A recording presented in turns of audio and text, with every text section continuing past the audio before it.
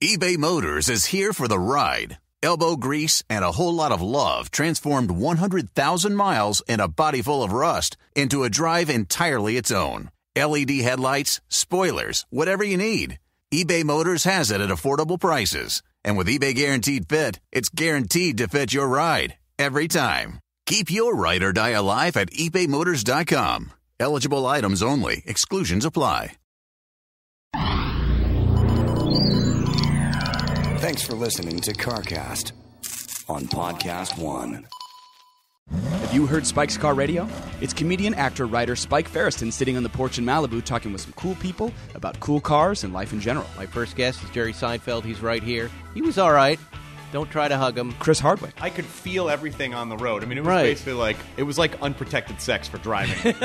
Jeremy Piven. You know what? I think you and Jerry are spiritually tied to cars, and I respect it and I love it, but I don't quite get it yet, but I want to get it. Download new episodes of Spike's Car Radio every Wednesday on the Podcast One app, or save time and subscribe now at Apple Podcasts or at podcastone.com.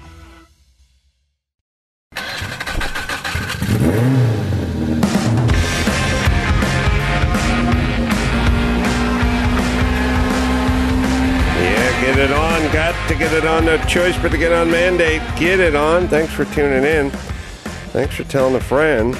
We love that about you, right, Matt? Yeah. Matt McCraw. It's Matt the Moderator, DeAndrea, over there. Good news. We got a couple guys from Jag coming to join us because they got a special vehicle, and we're going to get into that. So, it's the most powerful Jag road car ever built, everybody. I like it. We'll talk about Jag, we'll talk about the car, and we'll talk about the tune, and we'll talk about all that stuff. So we're getting ready for Monterey. We are excited. Yeah, I love Monterey. It's the best trip ever. I agree with me because, and I'll tell you why. Monterey is great because there's so many car events that, first off, have cars that I have no interest in. Like, there's just, it's Bob's Big Boy and it's all Mopar.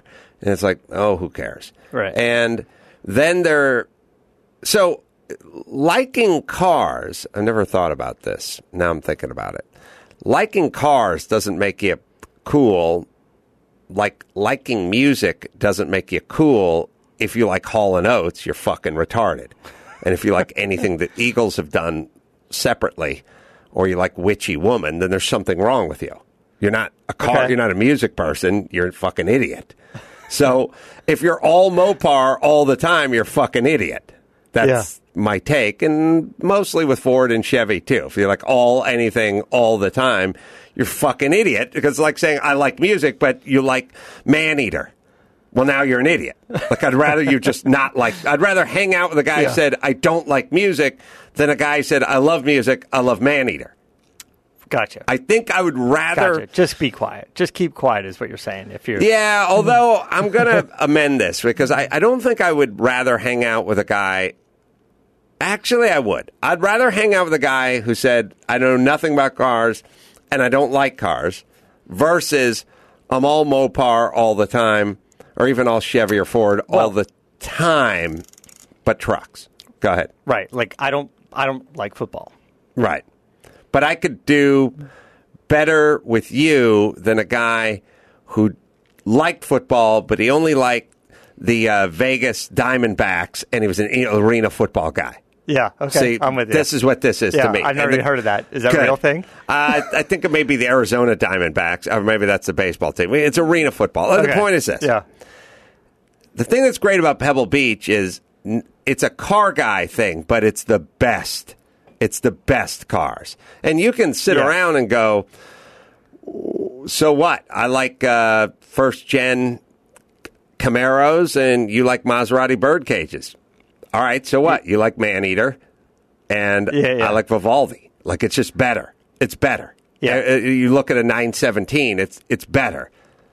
You see what I'm saying? And there's a bit of everything. There's everything, but you can walk right past all the fucking tea buckets and all the bullshit you don't give a fuck about, and all those idiots with the tattoos all over the top of their hands that are building stupid loud things that don't do anything, make a ton of noise and are super dangerous, and like, who, What a fucking waste of time. Every time we start the months leading up to Monterey, a lot of people reach out, social media, and say, I want to go to Monterey. I want to go to Monterey. And you absolutely should. And you should put a little bit of planning into it. Like a lot of the hotels, everything is sold out. Go with a couple of buddies, maybe get an Airbnb or share some of the costs. And there's a bunch of great events, and the events can get a little pricey as well. But make a plan. Make a plan. Now, if you're gonna do like the road trip, you're like, I'm gonna drive an hour, 2 hours, even 3 hours, spend as much of the day there as possible, and then go home. I always recommend the track. Like, if you're gonna go and you only got one day to do it, go to the track because it's got all the right noises and it's the greatest car show on earth of race cars. Yeah. And like, look, if you absolutely hate, race cars, then maybe go to Pebble or go to Concorso, you know. But I think the track is an exciting part. If you're going like one time and you got one day, go to the track. If you can swing a couple days, and come by and say hi to us. Yeah, we'd love that. We'll be hanging out with the Canepa this year. We're going to be at the Quail on Friday. We'll probably be at the track maybe in the morning. Don't say hi to us then. No, don't even go to the Quail. Don't go there. I want to get my cheese and my buzz on. We have the Quail on Friday. We'll be at the track on Saturday. I think you're in the car in the morning and the afternoon. That's Saturday. On Saturday, right? Yeah. So definitely look for that. And if you're going out for Pebble, we'll be there at Pebble. We'll probably be sitting someplace drinking some champagne or some mimosas or something. But we like to walk around. If you see us, come say hi. Yeah, come say hi. We don't mind it, and it's kind of fun, and it's no big whoop at all. All right, so the cars. So again, the cars that are the best. Everything in race trim is always better, but the kind of stuff, I think if you want to know where I'm at, the stuff I probably get the biggest kick out of, I would say, just walking by and sort of looking at, I would say the vintage like 75 to 80 F1 cars. Those are spectacular. Those are cool. When you go out and see those cars, because you get to see how they work and how the engine and the cooling and like it's all sort of right there on the sleeve of the car. You can see it all. I think the same kind of years, although maybe a little bit earlier, I always loved going by BMW and seeing the M1 Pro cars and the Batmobiles and the Group 5 Batmobiles with the huge flares and the crazy Kugeldorfen and slide injection and all kinds of stuff. Like those are always super cool. Yeah. Going and seeing some of the like Roush Capris and that kind of stuff is really cool. Of course, like anything Porsche is cool, 917, 935s, like just RSRs, all that is bitching. The little ones, the B sedans, I like seeing the little four bangers out there. I like seeing some of the Alphas and you know, the TR6s, the little Triumphs as well. There's a handful of cool cars. And by the way, early in the morning, usually before we get out there, there's all the chitty bang bang cars, and those guys are just putting around at 40 miles an hour. But the sensation of speed is crazy. They get their leather helmet on, their goggles, running on like wooden wheels. Wait, last year, one guy almost lost his picnic basket. He was moving that fast. Gosh. It was flying. I mean, the thing flew, lid flew open. They lost some paper plates. But I'll tell you, though, those guys are fun to talk to. Like, you go by a few of those cars, and the guy's dressed up, and he's got his knee-high boots on, and he's got like his puffy pants. Those cars are great. Polishing brass and stuff. I will be an even-handed offender here when I say between the Mopar. By the way, don't get me wrong. I love the race trim Dodge Challenger, and I love, or is it Charger? I think it's Challenger. I like the race trim Challenger. I like some of the AMX weird stuff, red, white, and blue stuff out there in the Trans Am, like the 70s Trans Am or 1970 Trans Am stuff. So, but I don't like any of the chitty bang bang stuff. I put it up there with the stupid rat rod stuff. And also, like I said, all the stupid Mopar stuff, zero interest. Not because I'm a snob, but because the stuff is junk. It's just junk, like the Mopar. Hey, it's got a stick shift. It's got pistol grip, the fake wood, something. It's just junk. So, and the rat rod stuff, to me, those guys are the four-wheel equivalent to the guys with the hogs that are all dressed out, that are just there to make noise, and they're not there to do anything else. Like, you guys with the tattoos on top of your hands are just here to make noise. Look, there's nothing.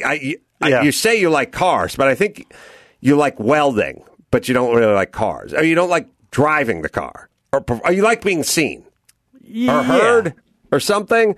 I like the artistry of a lot of it. Say. I mean, I do appreciate there's a handful of these guys that the chitty bang bang cars, and a lot of the cars out there are, especially at the racetrack, you walk around, you're like, I do like almost some zero Mopar at this place, though. It's like there's never been a better Mopar. There's never been a better Mopar ratio at a car thing ever. There's going to be 3,000 cars and 8 Mopars, and we can all just fuck them. That stuff's junk, and the people who like them are idiots. You're fucking dumb. The cars are bad. They're dumb. They're just dumb, shitty cars, and you guys never stop talking about them like they're good, but they're not good. They're junk. So have you ever seen less Mopar representation in a weekend of nothing but cars? I got to be honest with you. I can't remember seeing a Mopar. Like, you're in the Trans Am class, there's a handful of couple. Yeah, you want to know why you don't see any? The Mustangs and the Camaros we see in old. Here's why I don't see Mopar. Been out there. We're going racing. Yeah, we have to turn. We're going racing. Okay, we have to turn, and smart people show up, and smart people don't want to stare at dumb cars. All right, if you like smart cars and smart people, come to the track. That's where you go. But no, you can go to Quail. How many Mopars have you ever seen at Quail? Oh, I don't think they've done a Mopar thing at the Quail. I don't know. Well, why not just come in on the merits of being a good car? Yeah, I don't know what the theme is at the Quail. There's plenty of cars. Like a mix of themes. There's plenty of cars with no themes, but they show up every year. Yeah. There's a bunch of Singer Porsches and stuff. All right. I'm just saying they're junk. Just stop it. Stop, everybody, with your Mopars. That's all. So, but I never really drilled down on it. You don't see one the entire weekend. And it's nice. We need to invite Chris Jacobs onto the show. I like him. I like Chris a lot, but he is such a Mopar guy. He's such a sweet guy. And he's like, should I bring my Mopar? When he came on the show, he's like, should I bring it? I was like, don't you have a Porsche? He's like, yeah. Bring that. Very rarely drive it. He's like, all right, I'll bring that. Look, I'm sorry for being a douche, but I'm tired of Mopar. It's getting forced down my throat. I'll tell you what I do like, Garage Boss, man. Oh, yeah, Garage Boss. They got the new Reach Your Height adjustable drain pan, man. Gets right under the drain plug, prevents misses and splashes.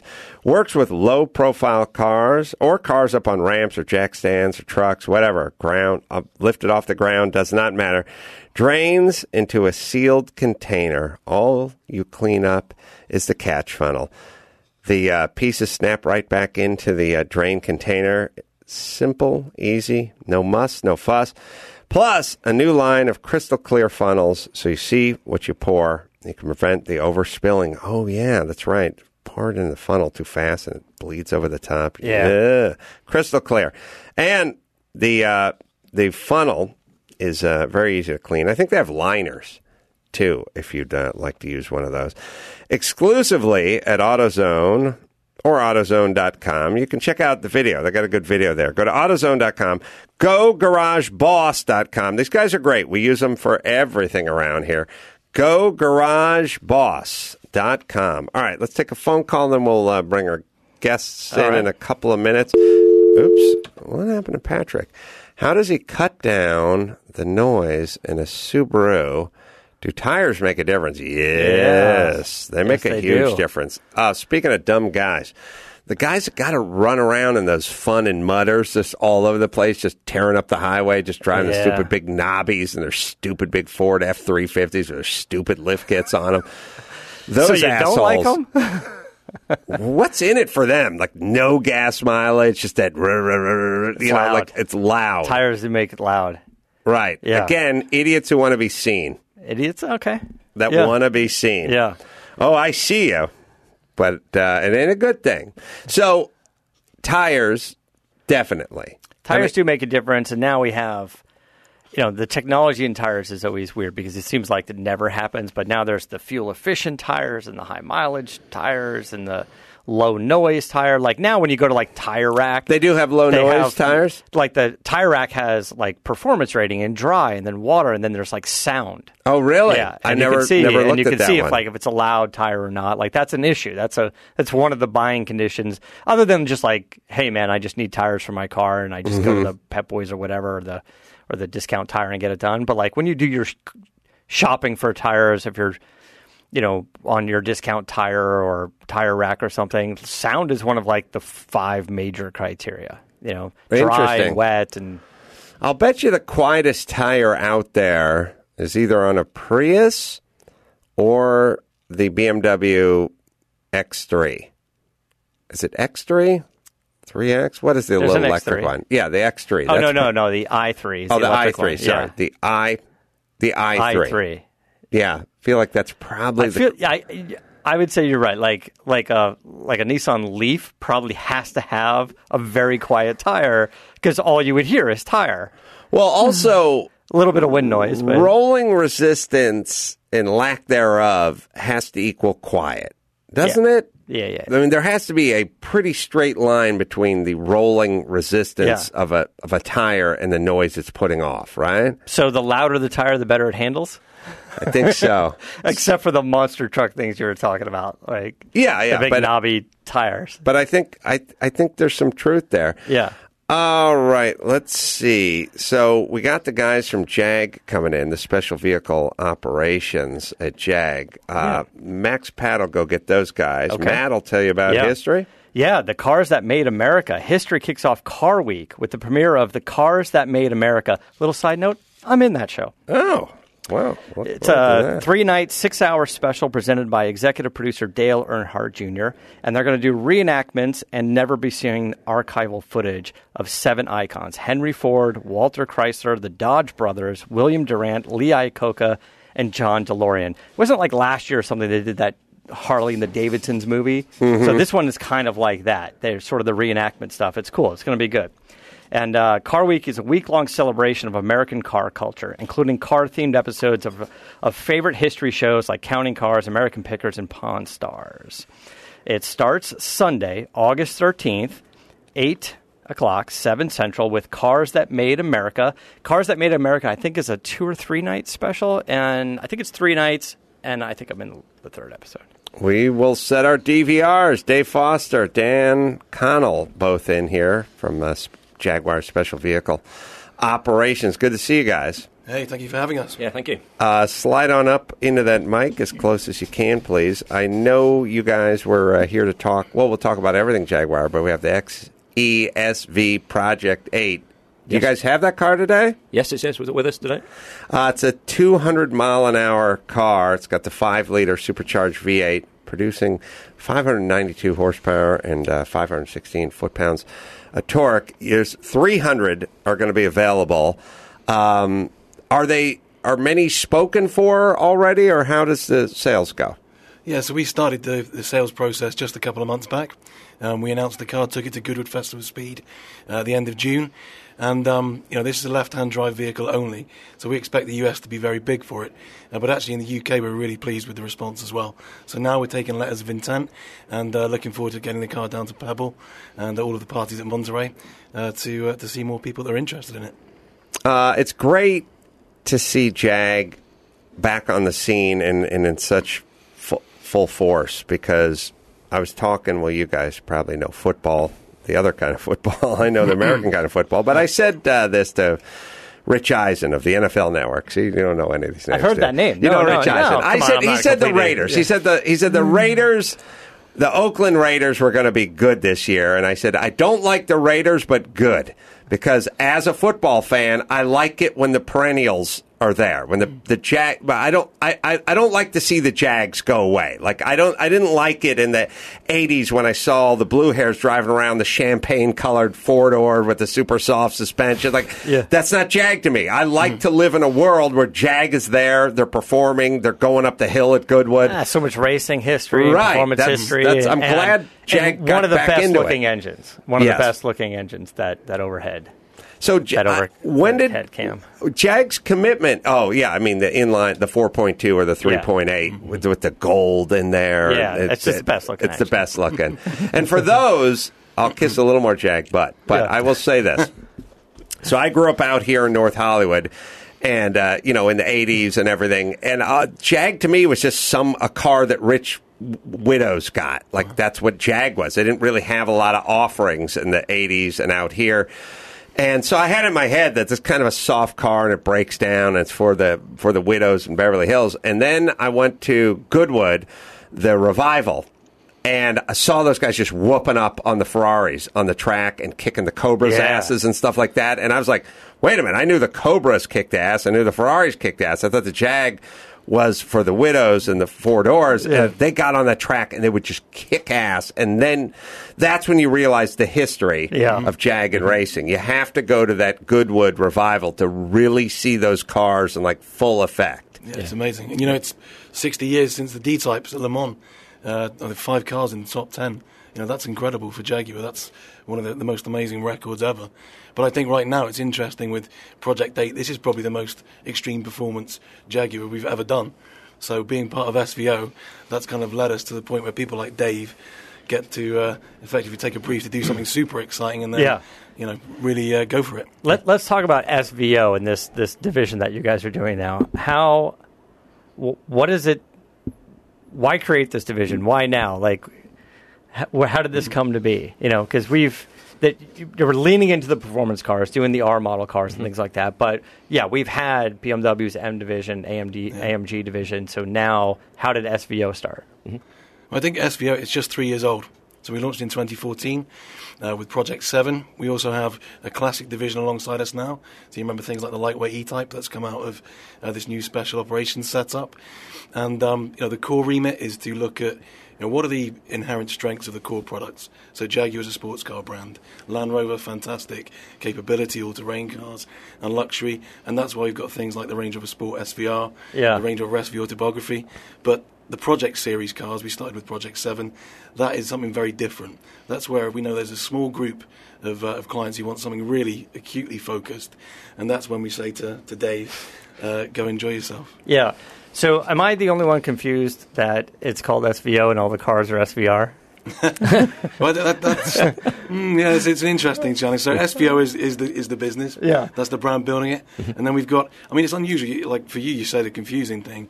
I guess the fun part is that unlike BMW with just M or Mercedes with AMG, we've got Range Rover luxury. We've got sporting pedigree with Jaguar. You can combine all these things and do something that there's always a group of customers that want. What's the benchmark for SVO? Like, what does it have to do above and beyond the normal car? So when somebody at Jag or you sit down and Ian Callum and his team are going, hey man, XE, we're going to do the 4-door car, small 4-door car. It's going to have the 4 and the 6 and whatever. Yeah.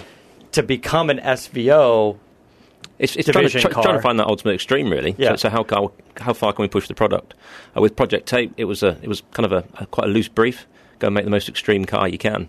So taking the XE, the lightest car we got, taking the most powerful engine, let's try and create something unique. And really, with Project 8, it's been an enthusiast car internally, so that all the guys are enthusiastic about making such a product, just so we can sell it to the enthusiasts. Does Jag have any plans? Well, so one thing that's really nice is I think there's another Jag with Le Mans history, like an XKE, that's coming up at the auctions this year. I believe, these cars have been going for well over $10 million. I think there's another one coming up. We set a record at like RM, was it last year or 2 years ago? The D-Type. It was like 14 million. Yeah, that's right, D-Type. Right. It was like the record for a British car and a record for a Jag. Yeah. Too bad y'all didn't get any of that scratch. And there's another one, I believe, that's coming up this weekend. And of course, you guys then offered some sort of retro-bodied cars where you found some of the original chassis from before the fire or whatever it is. I'm screwing up everything, but you know what I'm saying. Yeah. And those things sold out immediately, and you made like 7 or 9 of them, or 11 or 9. Yeah. Damn. They're fantastic. They're fantastic. But I'm thinking to myself, hey, if I'm Jag, that would be on my menu somewhere. Wouldn't be a big part of, wouldn't be on the drive-through, but it'd be one of those chef selection things that every year, like a handful of whatever that you offer, that's heard of heritage. something. Is there any thoughts of that, or do you guys aware of any of those projects? Yeah, well, I think for SVO, so the modern stuff, we will absolutely, there'll be a new SVO product every year. You know, Jaguar and Land Rover, something really special. The classic guys, I mean, they're seeking to innovate as well. We just opened Classic Works, which is effectively the global HQ. So in there you've got a giant sales showroom, you've got a storage facility, 550 plus cars, and you do the ground-up manufacturing of things like the XKSS that you talked about, but then service and maintenance. You know, we just partnered with Pirelli to create a new tyre for XJ220. It's kind of everything is an opportunity, and maybe, you know, before a couple of years ago when that classic division was set up, we didn't really have a harness on what the potential of heritage was. But, I mean, you see it in abundance at Pebble, and just talking to those guys will be interesting to us. Is the classic division going to just do like the recreations or the XKS like continuation projects, or will they do restoration for private individuals? Everything. And we're talking about things like getting together with Pirelli for the 120 tires, repopping these things. So the thing is like a lot of these things don't exist anymore. Yeah. So you see guys driving around in Lamborghini SVs with BF Goodrich tires on there at $69 a corner. Because it's the only thing that would like fit. Well, because they need a 15, 215, 60 series, and well, BF Goodrich makes the only one that makes it. Yeah. So somebody's gotten wise and went, look, these cars are getting really expensive. Mm-hmm. No one wants to drive around with stupid $60 tires that they got at the Costco on these things. Yeah. Let's repop these things. If you can get enough guys who have these cars or need these sizes together, then it makes sense for Pirelli. But it's nice to see everybody, except for Nissan, which I have, everybody getting back into their heritage. Once again, except for Nissan. Well, because you have all the cars. Right, but Mazda's getting out there, BMW's getting out there, Ferrari's done their program. Yeah. Everybody's dipping back and going, wait a minute, we had some really cool cars, we had some great heritage, and we did a lot of winning. Let's service those customers. Everybody celebrates it except Nissan. Except for Nissan. Everybody. Even Toyota's getting back Seriously, into it. Come on, Nissan. Everybody but Nissan. Pick up the ball here. Yeah. Jesus Christ. It's like I'm cursed with these guys. But it's weird because Nissan has such a great history in racing, but they're not that interested. They're like, well, we're looking at the Leaf 3. That's what we're focusing on. They love to sell new cars. I mean, everybody does, but come on. Yeah. The classic stuff is... Well, I would argue that There's the heritage. It's all part of the, win on Sunday, sell on Monday thing, which is, it's not win on Sunday, sell on Monday, but it is a brand, and it's a brand that needs to be sort of watered and nurtured and kept alive, not just what comes out next year. It's what about all the winning? What about all the heritage? Yeah. What about that? And there's... if you take a company like Ferrari, there's probably more value in your past brand than tomorrow. Yeah. Not that there's no value in tomorrow, but you have so much. Yeah. It's so much history. So why not? If you have Jag's history, why not focus on that? Like, why not make that a part of your overall strategy? Yeah. It's an amazing history, and. So you guys are going out to Pebble Beach, right? I shall be there, yeah. You're bringing the car. Do you get out to the track?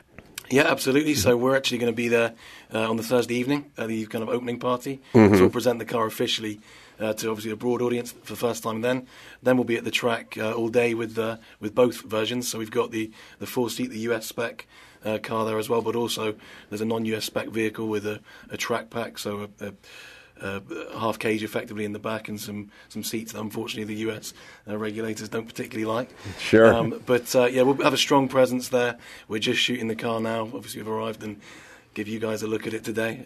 It's exciting. The race seats are not about safety. It's about we're all so fat. That's it. That's why it's shaming to put an American. There's got to, you know what? These seats are illegal. That's right. We need a bench seat. You're literally fat shaming every American. By we don't need that kind of fat shaming. Yeah.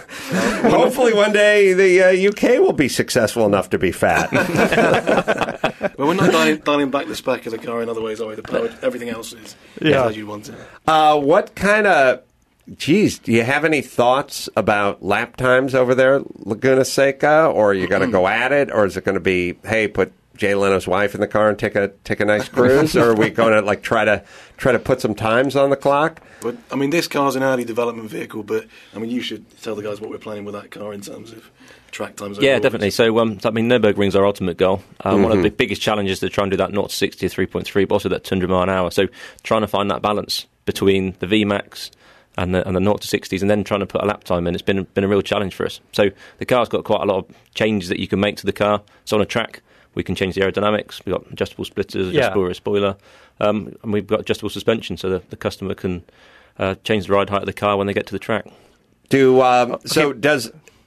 And I'll tease it, but I've seen it in the you tell me what the official color is. It's got a really cool looking kind of Valencia orange and Velocity blue. All right. Well, we'll see. So those are the two. Those are the only two. Two launch cars, yeah. Two that's available on. All right. We'll take a look at that. We're going to go walk around the car at some point, right? Yeah. We'll show that to people, too. I'll tell you guys, you can check out On It. You heard me talk about On before. Amazing supplements like Alpha Brain, Buffalo Meat Warrior bars, MCT oil. Put a little shot of that in my coffee this morning. Very good for what ails you. On It CEO Aubrey Marcus did a Take a Knee, my motivational podcast. We talked about going from college athlete into turning into a multi-million-dollar brand and when to abandon your dreams. Listen to a little snippet of it. What I'm trying to say to people, because we always do this, hey, you got to follow those dreams and you got to hang on to them. You got to shoot for the stars. You got to hang on to those dreams. Like I'm saying, no, you don't abandon those things. Just like you did in basketball, just like I did, believe it or not, in football, just like so many other, just like my son will do one day. He will abandon his dreams. So they filmed the whole thing. The On It guys filmed the whole thing, and you can watch the entire podcast. And behind the scenes, a little mini doc free at onit.com/Adam. And while you're there, save 10% on your entire order. Really good supplements. And they got a good jump rope, too. So go to onit, ONNIT.com/Adam. All right. So the car is out. We're going to take a little look around that. You guys are basically here on your way to Pebble Beach, right? Yeah. The car is going to get trailered up, I'm guessing, and taken directly to the track at this point? Or yeah, pretty much, yeah. The next stop.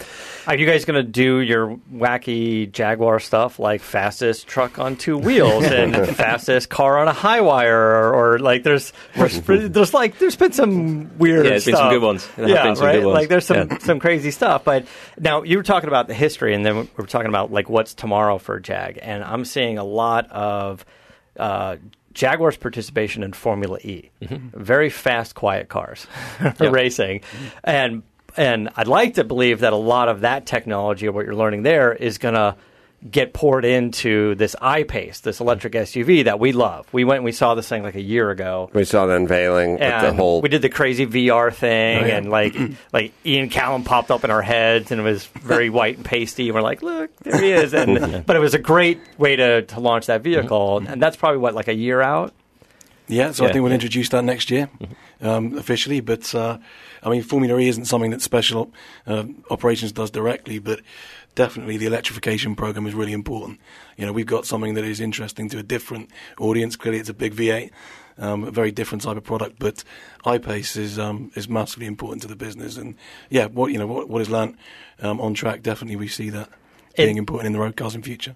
As the ultimate performance division, you have to be starting to look at the electric side as well, right? Like you've got almost 600 horsepower in this Project 8, but at one point do you go down that path? And you experimented. I forgot the name of the concept car from half a dozen years ago or so, but it was kind of mini turbine. 675. Yeah. Did that have like electric motors in the front and the gas engine in the back? So when we really give an opportunity to explore new opportunities, so we're not necessarily always looking at just V8s whilst they're fantastic. We get given that opportunity to go investigate new technologies, and how that then plans out in the future is something that we're always looking to evolve. Yeah, definitely. Well, the Formula E thing is smart because you think, well, here's all these cars and they participate in Le Mans.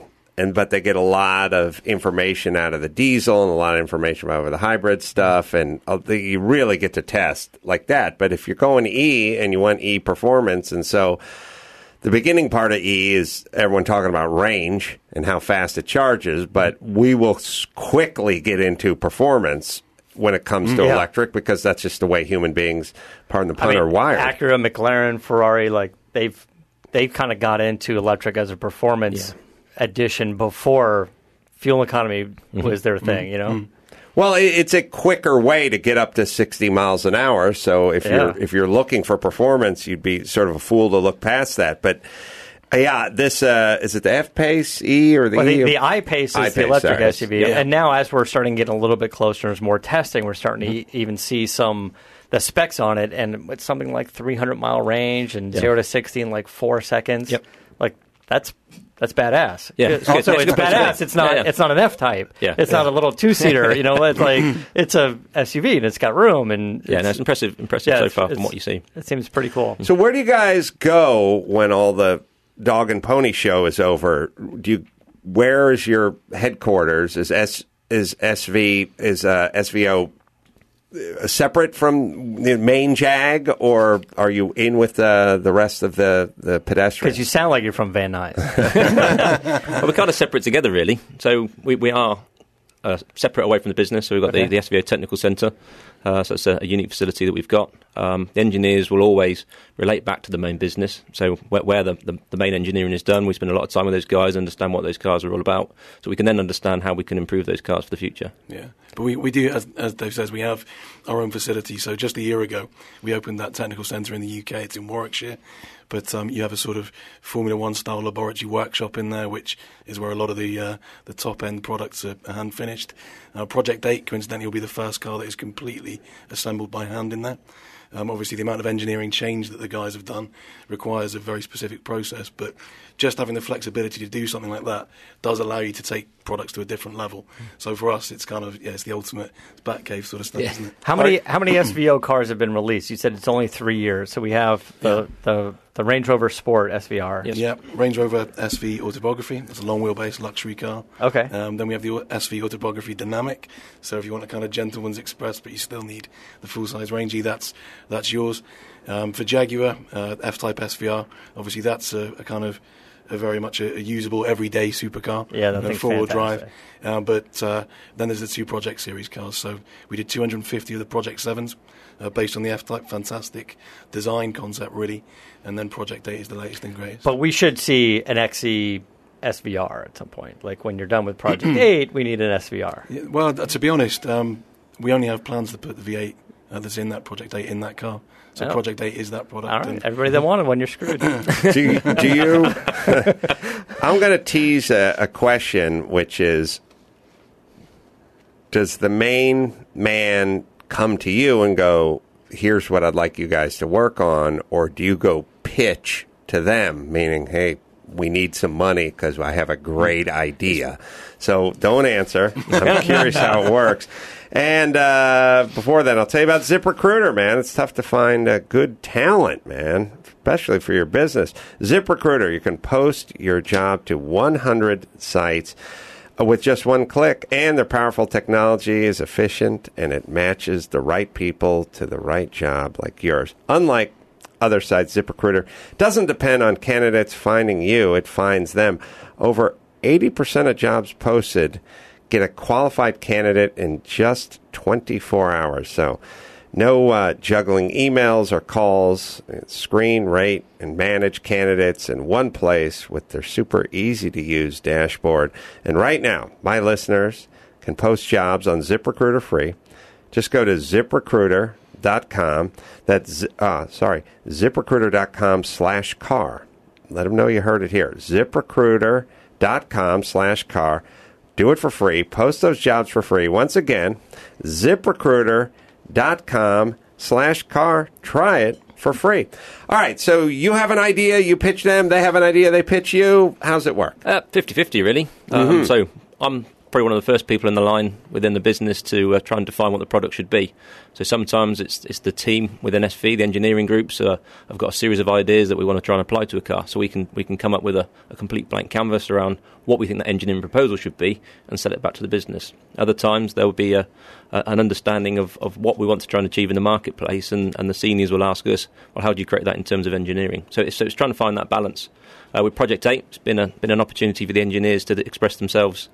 We've been working with the design team as well, so it's probably the first opportunity where we've not been given a design, have to make it work from an engineering perspective. It is, right, this car has to work, it has to cool itself, so design, please put these holes in the bonnets in the right place, make sure that we've got the wheel arches in the right place, and even simple things like moving the headlights forward on this car to make the wheels and tyres that we need to fit. Right. That's what we've had to go through. What size wheels and tyres do we have? 20-inch. They're running a 265 on the front and a 305 on the rear, Michelin Cup 2s. 30 series? 30, 25? Yeah, 30. Yeah, so it's a 265, 35 on the front. And a 30 in the rear? 30 on the rear, yeah. So, Dan, you worked for McLaren before, right? What was your job over there? Yeah, so I was there in a... wait, is that doc out yet?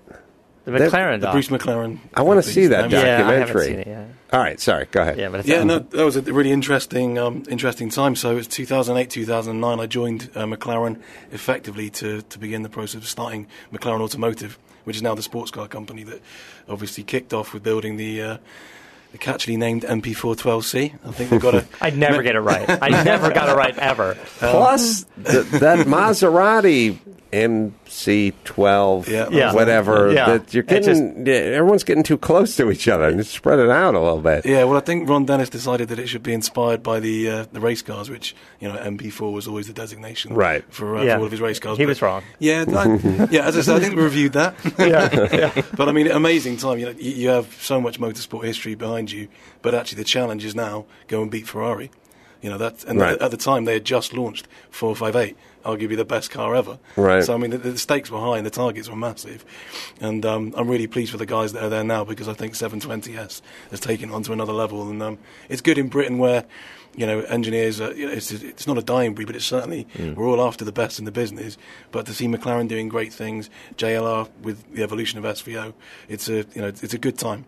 I agree. I like it when all the brands, especially the ones with the heritage, are up and running, as discussed at the beginning of the show.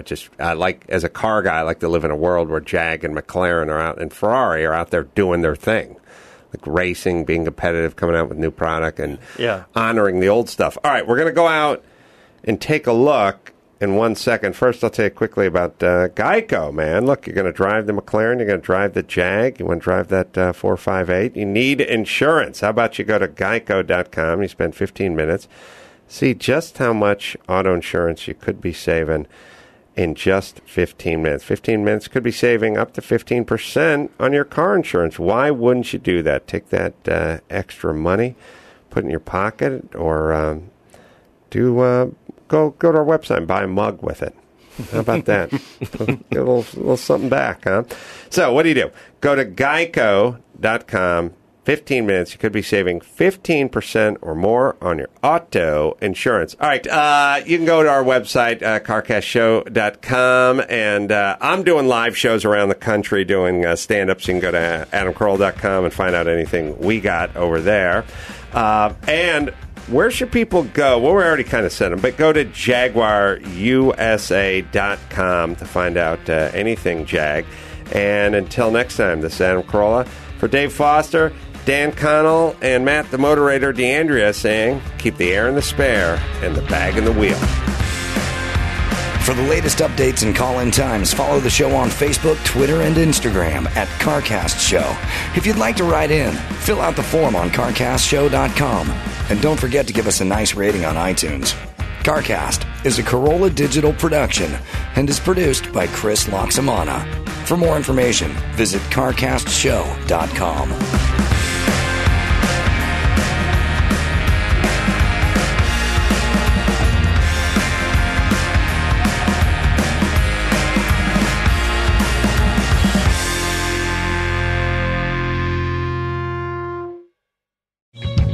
Guitars presents the Corolla Drinks Comedy and Music Tour, August 22nd in Santa Barbara, California, with Loxy. Baby, let's roll and get it older. No, I don't intend to make